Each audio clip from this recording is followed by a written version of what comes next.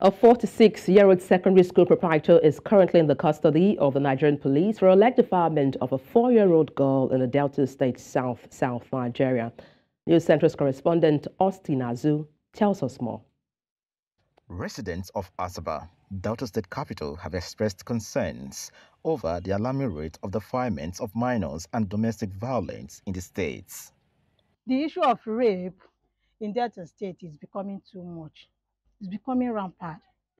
You're not supposed to rape a 4-year-old girl when girls are all over everywhere. It's child abuse. Even 10 years old girl have not even started meeting a man. Talk of 4 years old child. No.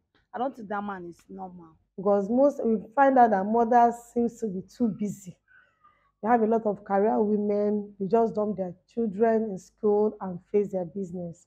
So we've been advocating to women on the need to bring out more time for their children, know the environment you leave your child.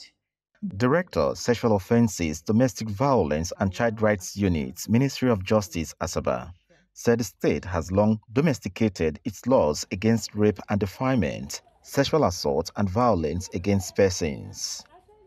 She said the punishment for rape in the state is life imprisonment. As the Section 3 of the Violence Against Persons Law 2020, if you use any object other than the penis in the vagina, in the anus, in the mouth, on her breasts, all this encompassing, they are all called rape, and the punishment is life imprisonment as provided in Section 4 of the Violence Against Persons Law. This 46-year-old school proprietor in the custody of the police in Delta State is accused of defiling a 4-year-old girl during school hours.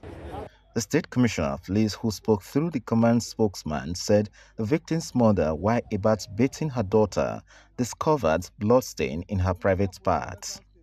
Upon questioning, her daughter kept stating that her uncle at the school used scissors to cut her private parts. The police mouthpiece said preliminary investigation led to the issuance of a medical report and the initiation of identification exercise where the suspect, who is the only male teacher in the school, when placed amongst random men, was identified by the victim as the person who allegedly defied her.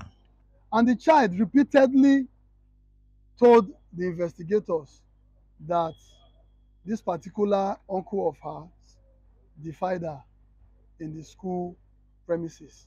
Meanwhile, the suspect denied carnal knowledge of the victim. That I should just confess I'm the one that did it, and they will tell me to pay for damages. I tell them I cannot say what I did not do. If anything happened to that girl, it's outside the school. Police say investigation is still ongoing as there are a number of loose ends in the matter. According to the little girl, the person she identified as her uncle used scissors to cut her. This will require extra consideration. At age 4, would there have been any chance she will point at any random man when a man she is familiar with is in the mix?